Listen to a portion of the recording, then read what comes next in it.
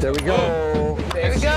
We're in. Keep it loose. Okay. Welcome to Cannes Film Festival. We're so excited to be here. We're now on a terrace on a hotel in the center of Cannes. And soon we're going to have a private interview with Thurman and Richard Gere for the movie Oh Canada that has its premiere tonight in Cannes. Welcome to Cannes Film Festival. You're having a movie Oh Canada selected by the competition movies. So how was that feeling when you found out? I was so happy for Richard. I was happy And for Paul. I mean, Richard and Paul Schrader back together again after so many years. Yeah. her. No, we worked, and Paul wrote a great script too, and we all worked hard on this, so of course we're happy. Yeah. Everyone keeps asking me about when the last time I was here, and I can't remember the last time, but I remember the first time, which was the first movie I made, Days of Heaven, and I was still a young man at that point. And it was all a new experience. It's everything about festivals and being known in the world. But the last time you were playing together, if I'm not mistaken, was that in 1992? Yeah. Final analysis. She was a baby. She was 12 years old, and I was 18. I was 12. Yeah. Oh my God. Yeah, and Richard was the 5,700. We've known each other a long time. Yeah. So do you remember a lot from that, considering how... do you remember a lot from the production, playing with I remember nothing. I remember nothing about it. And if I did, I wouldn't tell you anything. Okay. Well, okay, so let's start talking about your movie now, Oh Canada.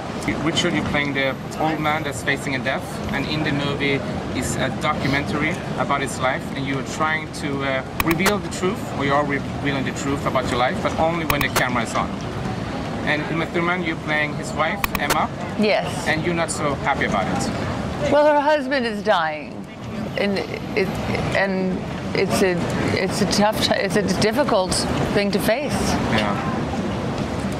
And Richard, you want to tell us more about your character, Leonard? Well, he's a complicated guy. I was just talking to Paul about this. He's insisting on creating a situation with a camera on where he says it's the only time that he will tell the truth if the camera's on. And I maintain to Paul, it's my wife has to be there. So we fashioned a way in which she ended up being the one behind the camera. Yeah. So I was speaking directly to her. But at the same time, I don't know that he's even telling the truth. I mean, he gives his version of the truth, but I think we can only believe him in that it's what he's feeling. Yeah. I don't think there's any empirical truth to any of the stuff in the film. Thurman, what's about your character? If you can tell us more about Emma. Well, she loves her husband. They have no children. They're passionate about their creativity and seem to have lived a beautiful life together up until this time. They had a partnership. They had an actual when partnership. Uma came in, it actually became more that way. That they have a real working partnership. It seemed like, you know, as a person who isn't married, it looked on the page like an enviable marriage. I think it was. If you could find one that looked like a good one. How is it to shoot a movie in a movie? Well, I think that part of the fun of us is to play around with the metaphysical meaning of a camera in images. What does it actually mean? And the way the film works, it's using an Errol Morris technique where you actually look into the lens. So you're getting something that is extremely intimate and maybe more truthful because the camera's there, but we're looking directly into the lens. At the same time, there's a meta version of that that's outside. And then there's the meta version of Paul and I having a history, and Uma and I having a history also. So there's a lot of swirling levels of seeming reality. So in the movie, I watched it, and you have an amazing cast, you two, and this Michael Imperioli in the movie as well. We love Michael Imperioli. Yeah. You also went to see him on Broadway. Yeah. You were there I took Paul.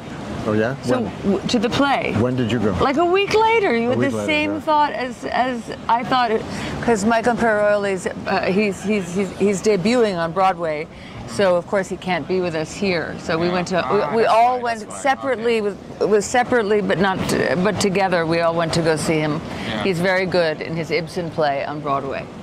Because it felt like you're all three in the movie a lot, like Yes. three main characters. And Jacob Elordi has his own narrative as the young Richard, which is really powerful and beautiful, I thought. He's terrific. Fantastic. He's wonderful. Yeah. And of course, tonight is the premiere. So are you excited for the premiere and to see the movie?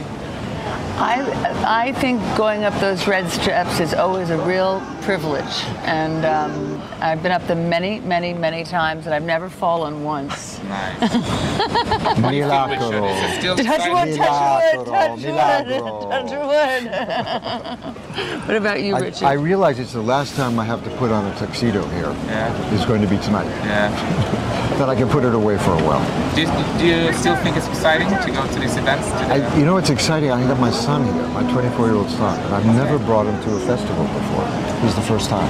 Oh, so he's coming. So, yeah, I mean, he's not going to be on the red carpet No, with but- us, but yeah. he was with us last night. We saw Francis' movie. That's really fun for me. Yeah.